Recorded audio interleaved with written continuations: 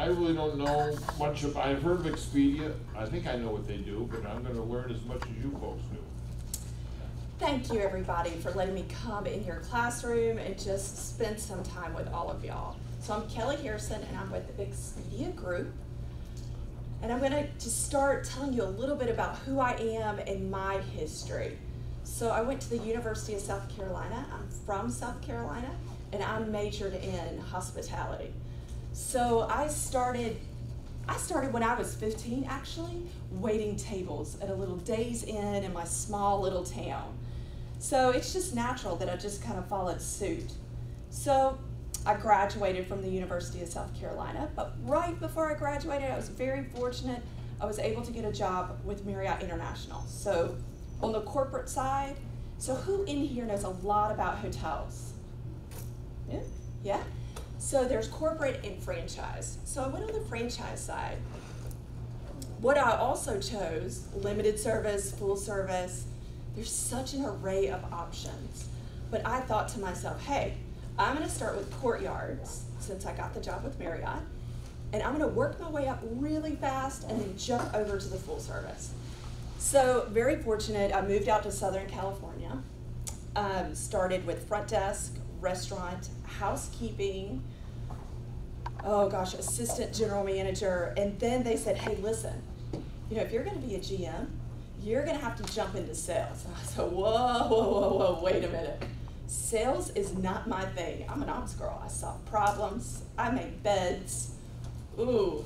So that GM of that hotel said, okay, Kel, if you don't like sales, we will get you back into ops. No problem in 6 months. But I got into sales and I loved it. I was like, oh, I'm not eating top ramen anymore. This is fabulous. So I stayed into sales. And again, I was at Courtyard in Southern California. I had moved around. And I get bored fairly easily. So I was crushing my numbers, and I said to my GM, I'm like, I'm ready for the next spot. Where are we going? What's the next place you're gonna ship me to? And my regional said, we're gonna move you to a Fairfield Inn. It's across the street from Disneyland in Anaheim. Has anybody been there? You have? Have you stayed at the Fairfield Inn? Oh, how exciting. So the Marriott family actually owns that hotel. The Marriott family owns one hotel in each brand. So if you work, you know, in a hotel that the Marriott family owns, it's just helping your career and it's helping you write your ticket for your next progression. So she's like, you gotta go there, it's gonna pop you in where you wanna go next. So I went there, loved it. Within a year I was bored. I was like, okay, I'm ready for the next big thing. What's going on? In my online travel agency for Travelocity. So how many of y'all in here know Travelocity, Orbitz, Expedia Group? He walked into my hotel to meet with me. His name was Alan Pawana. Really cool guy, like just so cool. And he sat down and started talking all this lingo. I had no idea. I looked at him, I'm like, I want your job. So call me when you get promoted. Sure enough, a month later he called me. So I don't advise this, but I called in sick and I got my resume together and I applied to Travelocity. Super fortunate I got the job. I started as a market manager for Travelocity for Orange County and Palm Springs back in California. And so what that means is I managed all those hotels in that area. So I'd go to each hotel, I would visit with them, I'd make sure their content looks good on site, we'd look at availability, we'd sit down and talk about strategy and what works for them and how we could help drive revenue. Just plugging along as a market manager, absolutely loved it. And then an advertising, a digital advertising spot within Travelocity came available and somebody nudged me. They're like, Kelly, you should post for that. And I'm like, well, I don't really know anything about advertising. I mean, I barely watch TV, which I don't. I do a lot of podcasting. If I read books, it's nonfiction. So I said, okay, why not? I'll do it. What can I lose? So I posted and I got the job. It was definitely ramping up really quickly. I was working all the time just to kind of learn advertising and all the nuances. And in that advertising position, what that entailed is I went to, let's say the Memphis CBD, but out in California, I managed the whole state of California, Utah, I think Arizona at that time as well. So I would go to their convention centers, I'd meet with their VPs of marketing, and really think about ways we can help market or partner together their destination by buying digital space on our website. Then I also worked with ad agencies. Who in here has seen Mad Men? The series, anyway. So, I know the show, I've never seen it. yeah, so I would go into ad agencies in LA. So some, let's say, ad agencies that rep Toyota, Nissan, you name it, I would go and visit them and try to get them to buy space on Travelocity.com. I also worked with a record label, and they would push, you know, let's say Dave Matthews came out with a new CD or new record label or whatever. They would push, you know, hey, look at Dave Matthews on Travelocity. So I was very fortunate. And then I met my husband, and I moved to Tennessee, and Travelocity's like, hey, okay, that's cool. We'll just change up your territory in advertising. So I moved from Minnesota down to Texas. I lived here and then repped all of those states. It was busy. I was on an airplane all the time. And then Orbitz called me and they said, hey, we really like you. I didn't put in a resume. They called me. So then I said, okay, I'll come talk. And they made a deal I couldn't refuse, but they said, you're gonna have to ship back to LA.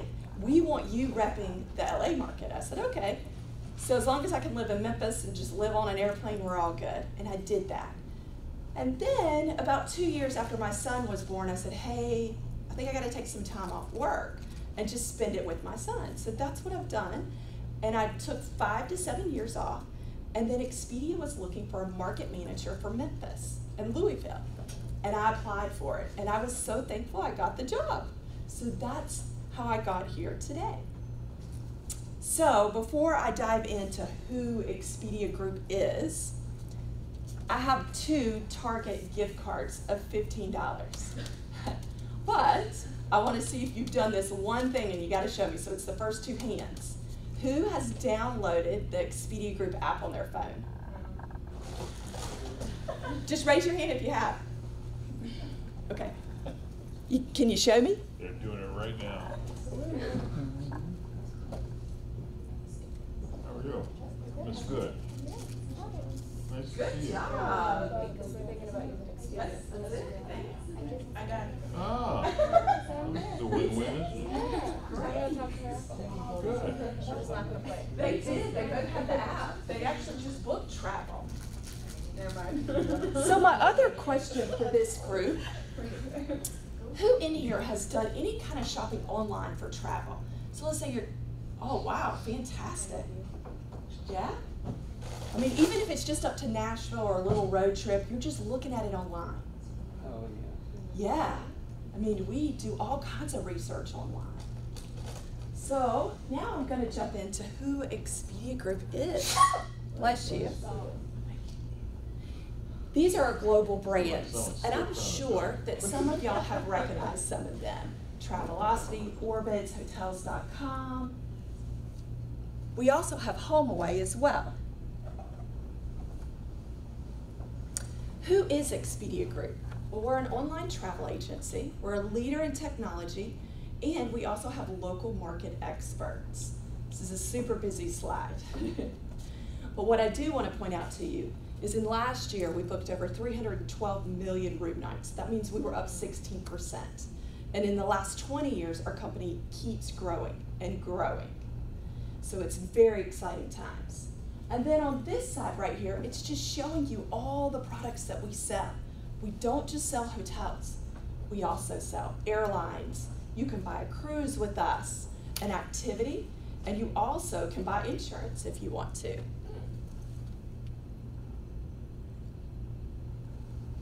So we don't just go after a niche set of travelers. We want a diverse range. So with going after a diverse range, we have to make sure we have a lot of different products. And I just mentioned several of the products that consumers can purchase on our sites.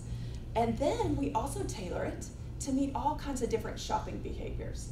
Let's say you're heading to Nashville and you need a hotel for one night, and you're looking today, I'm going today. Well, we can meet those needs.